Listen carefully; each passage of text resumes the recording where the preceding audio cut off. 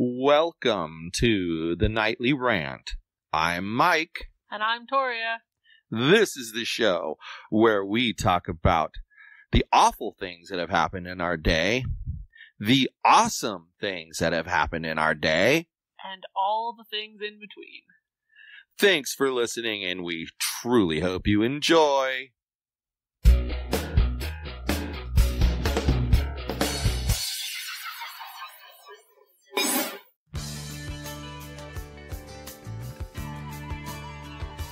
Do you miss the glory days of talk radio, where the hosts knew their stuff and were not spreading fake stories? What would it be like if those same hosts could speak their mind and not have to answer to management for it? I have just the thing for you. Spencer Hughes Podcast Adventures is the new show from Spencer Hughes, formerly of Fox News Radio and a host of other places. For as little as $1 a month, you can have access to Spencer again. His insights will make you think, and his humor will make you laugh. This is your chance to help a man build his dream and support his family. Head over to patreon.com/Spencer Hughes today and subscribe to one of the several levels you can choose from. You will not be disappointed in the content you are going to begin receiving. Patreon.com/Spencer Hughes. Adventurous content, the way radio used to be.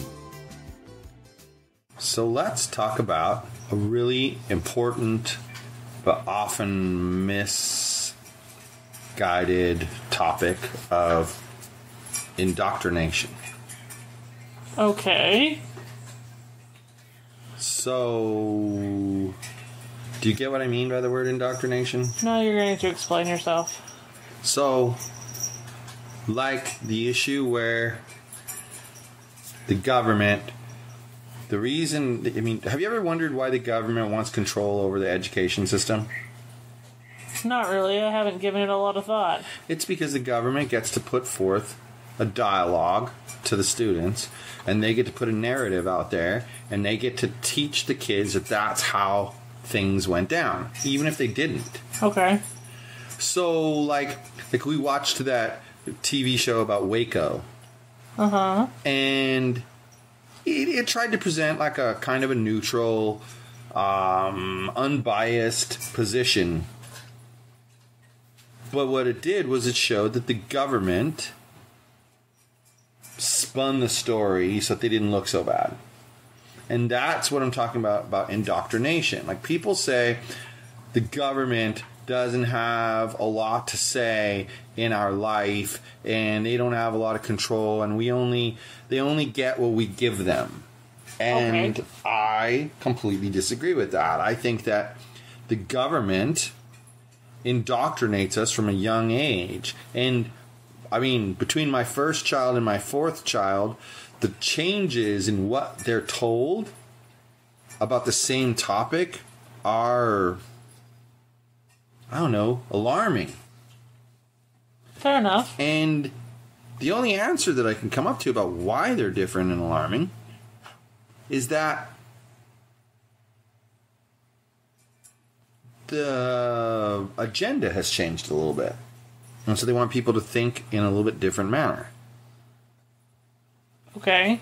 Does that make sense? Yes. And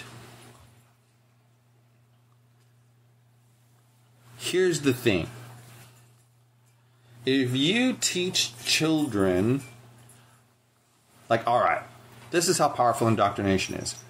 They realized that they were trying to fight this war on drugs. And they realized that, we can go after the drug dealers all day long, but unless we stop the drug users from using drugs, the drug dealers are going to keep doing what they're doing. We've talked about this before, about how they have a difficult time because if they go after the low-level drug dealer, it doesn't have any effect because they'll just replace him with another low-level drug dealer. Right. But by the same token, if they take the guy off at the top, there's a whole host of people lined up to take over and be the person at the top. Right. So their thought process at some point, in the U.S. anyway, was we're going to teach the kids not to do drugs. We're going to teach them how dangerous drugs are. So that's like an indoctrination of the kids. And people have said, like, well, why do we want to legalize marijuana after teaching all these kids that drugs are so awful? And I actually read somebody say, well, then the government will just start leaving marijuana out of the drug discussion. But they won't, because alcohol is part of the drug discussion, and it's legal.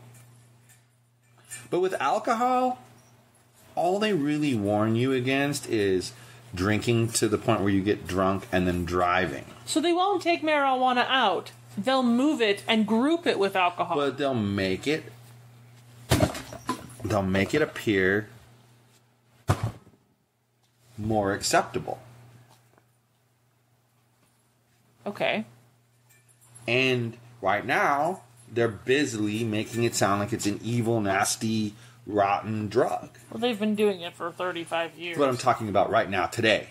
Okay. And people are saying, how can you change and say that marijuana should be something that's legal when for years you've been teaching kids that it's an awful, evil thing? And the answer was, we'll just indoctrinate them in a different way.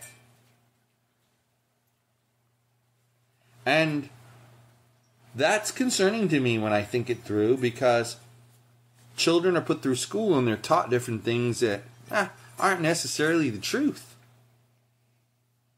Okay.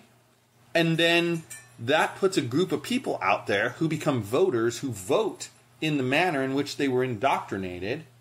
And this is why people say, oh, well, the government just represents what the people want. I mean, I think that's a naive comment to make. Like the guy tonight that we talked to that said, you know, oh, well, you're giving the government too much power. It's society that decides these things.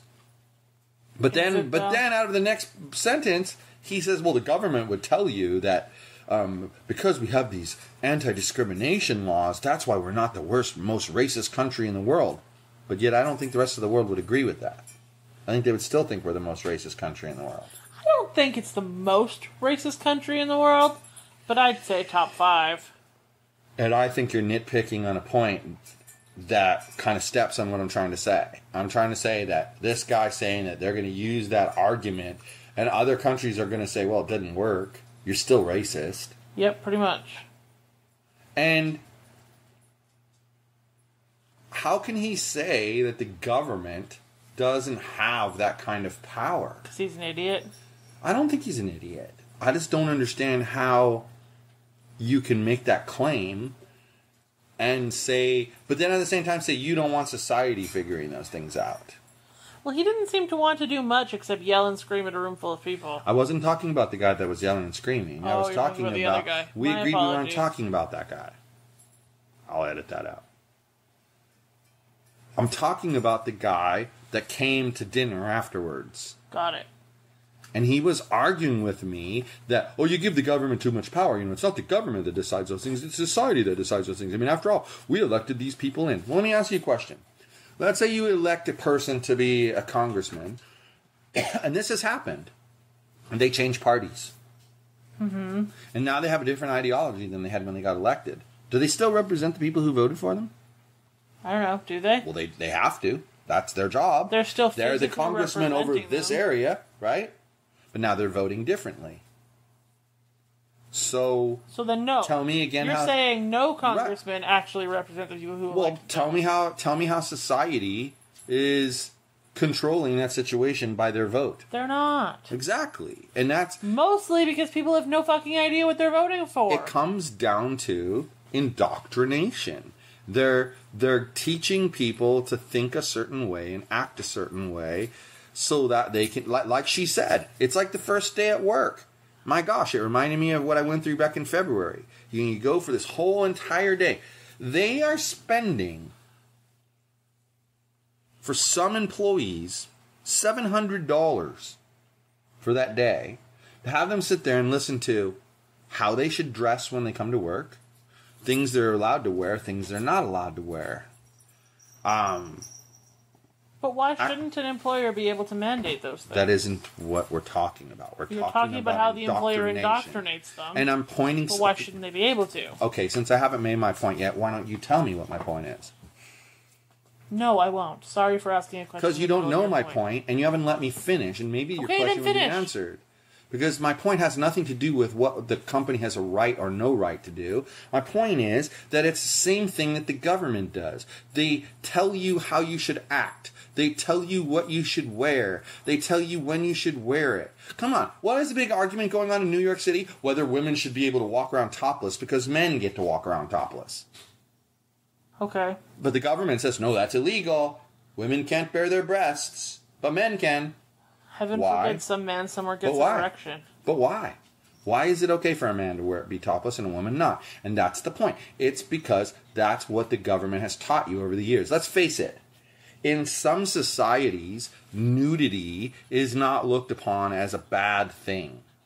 From the very beginning, when you're born, till the day you die, you're hearing and seeing nudity. So you accept it.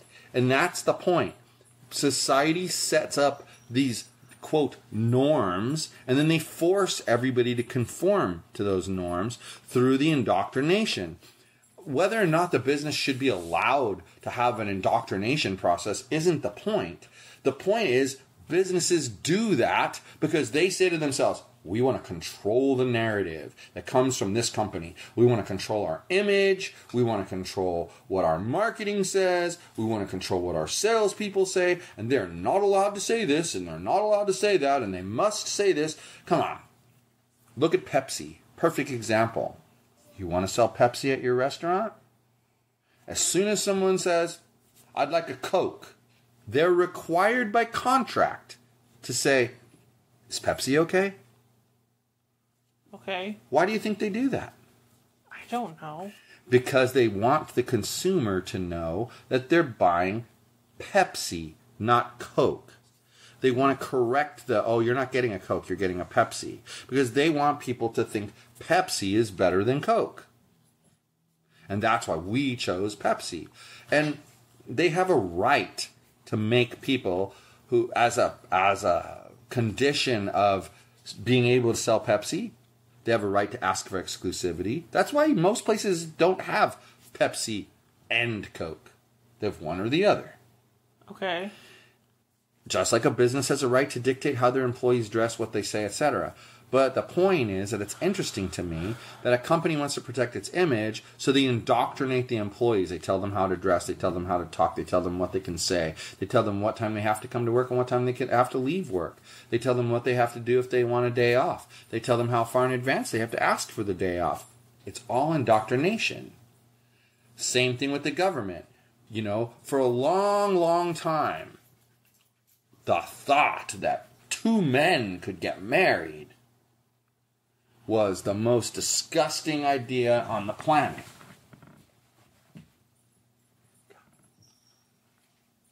It still is for a lot of people. It still is for a lot of people, but it's become a more higher percentage agree with it than disagree with it. And it's because the indoctrination changed. It was gay people have their rights. Gay people should be allowed to do that. Yeah, they should be. But the reason for the change in society is because the government changed what they indoctrinated you with. And yes, there's always going to be people who sit left when it should be right or right when it should be left. Or the opposite of, you think it this way, they think that way, 180 degrees the opposite. That's always going to happen. And it isn't about whether people have the right to do it, because I believe people have the right to do whatever. It's about why should they have the power? Why should the government be indoctrinating people? Shouldn't they leave it up to society as a whole to decide what happens with people? Why should any part of society get to decide what I do with my life? Shouldn't I be the one who decides what I do with my life? Well, society decided that it wasn't okay to murder people. Okay. That's why there's laws against murder. What if one day society decided it was okay to murder people? Then it would be the stupid movie The Purge. But it would be okay, right? I guess. Because that's what society decided. Sure. But it would never be okay now because the government has already decided that it's the law. And that's kind of my point, is that when you... how to put it?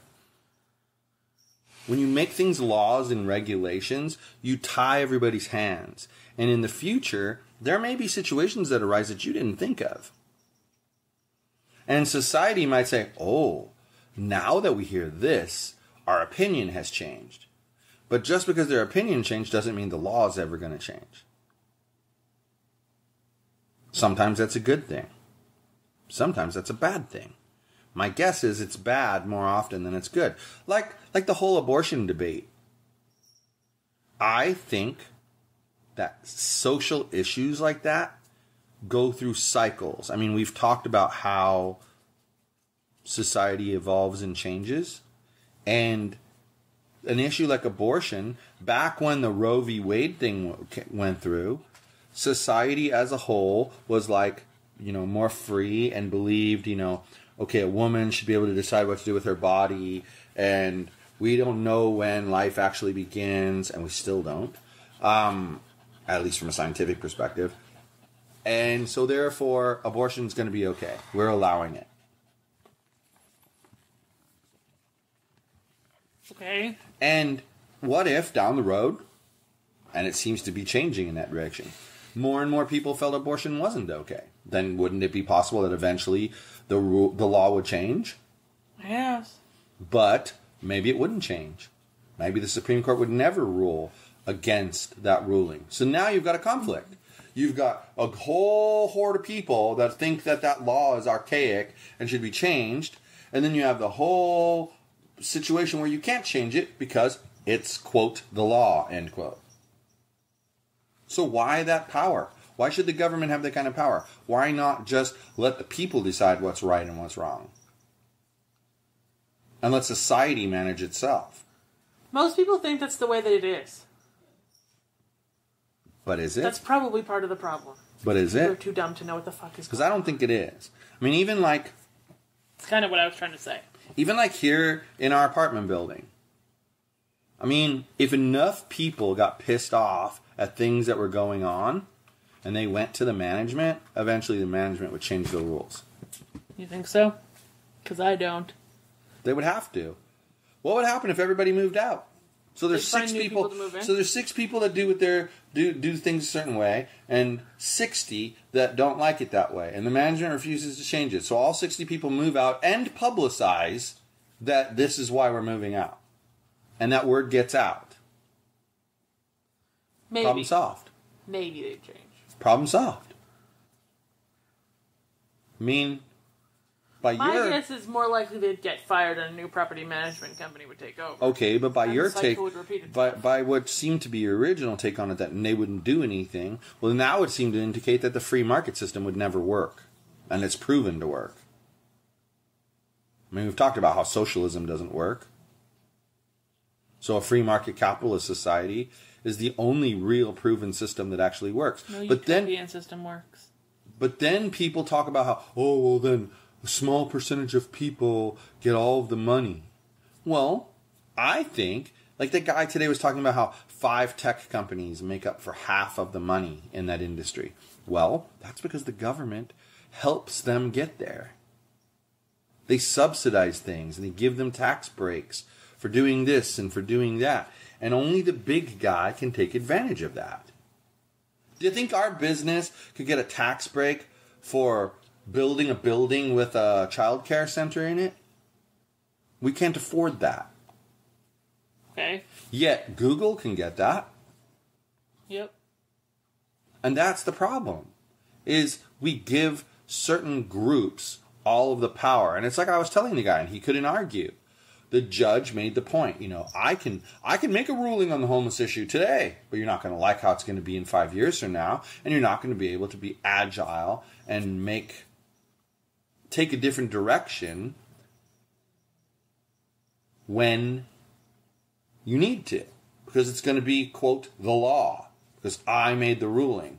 Instead, what he said is, I want to see you guys collaborate and work together, and because you, as a group, can be more agile about how you handle the problem. You go down this road, and 5 years from now you see a problem with it. All right, we'll adjust. Right. But you can't do that if it's written in stone. You know where that saying comes from? Written in stone? No. Moses and the 10 Commandments. because they were written in stone. Oh joy, more biblical references. Is what it is. I mean, it is what it is. So that's why the whole indoctrination thing is scary to me. I mean, I do think that businesses should be allowed to make decisions that make the most sense for the business. And in the end, example, a year and some months ago, we decided to start our own business. Yep. If after 6 months we were making no money and hadn't made any money, we'd be going out and getting work. Right. At a job. Doing whatever. But that would mean we would be paying the penalty of our bad decision to start a business. Right. And I think that's what it comes down to. Even a business, if it chooses to go into a certain area of a line of work, like a line of business, and that line of business is not profitable, they're going to pay the price for their mistake. And they're either going to have to evolve and change, or they're going to croak and go out of business. Makes sense. And I think the same is with society. Society is either going to evolve and change how they handle problems, or it's going to fall apart and become a disaster. And unfortunately, in this country, I think fall apart and become a disaster is more likely at this point. We're headed there. We're headed there. Because nobody can agree. There. Nobody can agree. And people make statements about things that are just flat out false. I mean, look at people in general. They've already fallen down and become not okay. Right. And they make statements that are just flat out false as though they're fact. I saw an interesting video or whatever yesterday. Mm-hmm. And the caption was me trying to express my opinion in the year 2018. And it was just a dude standing there. And then all of a sudden he got shot by 10,000 arrows. Well, that's that mob mentality that guy was talking about. Yep. And like we were talking about in the ride, some of these issues are very, very, very, very difficult to figure out. And I really think that the reason they're so difficult to figure out is because we're trying to find, and you just said a very true statement, we're trying to figure out the perfect system. And there is no such thing as the perfect system. There is no system that's utopian and perfect. No, and there are different systems that work for different people. And I think you have to go with the ebb and flow. Over time, like the whole abortion issue. Over time, if society decided abortion wasn't okay for the majority of society, then abortion wouldn't be okay. Because eventually the pendulum's going to swing the other way. I think there's a pendulum in life, and it swings back and forth. And depending on which side it's on at the time, that's how people feel. Okay, but at no point should somebody else be mandating somebody else is allowed to get an abortion or not get an abortion. I don't disagree. I don't disagree with you, but if 99 out of 100 people felt that they should be able to, then that's the direction it's going to end up going. And that's the point of the pendulum. It swings back and forth, and it gets to one extreme, then it goes to the other extreme. And that's what we always do in life, is we get to the furthest left extreme, and then we go all the way to the furthest right extreme, and then back to the furthest left extreme, then the furthest right extreme. And all of that's okay as long as there's not government mandates forcing you to make that decision. Because then, like you just said, if society as a whole decided that abortions shouldn't be something that you just have readily available, they'd make it more difficult to get an abortion. But it wouldn't eliminate the ability to get an abortion. Right. Because you would have your personal freedom to do what you need to do. Now, I believe the strongest argument in favor of just leaving it as is and kind of, punting on the issue is that, and this is proven, it happened, when it's illegal, when anything is illegal, people go to the criminals to help them. Because there's always going to be a certain percentage of criminals who are willing to jump in and lend a hand with any given problem that is faced. Right. And this has led to people who aren't doctors performing abortions and killing women. Right. And this is what I was getting at. Society as a whole needs to have the ability to adjust and pivot based on the well-being of its community. And that's the thing. Society will look out for other people if you give them the chance. Laws and regulations lock us in to a path that we sort of end up, it becomes you must do this, and it must be this way. And I don't know, I don't think everything is black and white like that. And I don't think everything is that easy that you can just say it has to be this way, because it's not going to work that way always and forever. Yeah. Like one of the problems you guys had in Canada was a shortage of doctors because healthcare in general became like controlled by the government. And they decided how much people made. And by doing that, you stifle the ability of a doctor to make more money. And if you're going to stifle the ability, why become a doctor when you could become an engineer and your income limit is sky's the limit? Why do it? I mean, yes, there's going to be those people that I don't know, what's the word there? They're passionate about healthcare or helping other people. But then there's going to be people who are doing it because of the money. And those people who do it because of the money are going to bail on the idea of doing it because they're not going to make enough So money. why not just put an expiry date on all laws? Yeah, but even then, Or what if you put a have 50-year expiry come up date? for renewal. You wouldn't go with 50 years. It'll be way sooner than that. Come up for renewal like your registration does on your car. Have everybody vote on it again to make sure it's still what they want. How about we just don't have laws that control our personal freedoms? But we've established multiple times that you still have to have some laws or you're an anarchist. Yes, because you have to have... Some would argue that you don't have to have this. I think you do. You have to have the ability, like we've talked about in our building. She puts rules in place like you can only smoke in the parking area and by the barbecue. That's because most people don't have to go to the parking area or the barbecue pit. But when the guy down the hall is standing outside smoking a cigarette, he happens to be courteous about it. But a lot of people wouldn't be. And if they're just standing there blowing a puff of smoke out there, we don't smoke. We would have to walk through that all the time. So there are rules for how to behave in the public areas of our building. Okay, and those are fair. The laws I was talking about. Those are, well, yeah, that's what I'm saying. Those are fair. I agree with you. You do need that because you need some authority figure, in this case it's the government, to be able to step in and go, you're violating that person's rights. You need to stop that. Like speed limits in school zones. Mm-hmm. This is for safety. Right.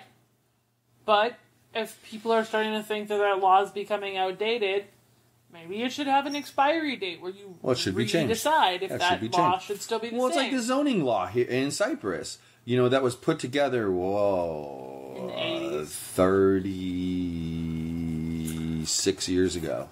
Almost 40 years ago. Most of the people that wanted that to be a law are dead. Their children are the ones enforcing it right now. It's ridiculous. Yep.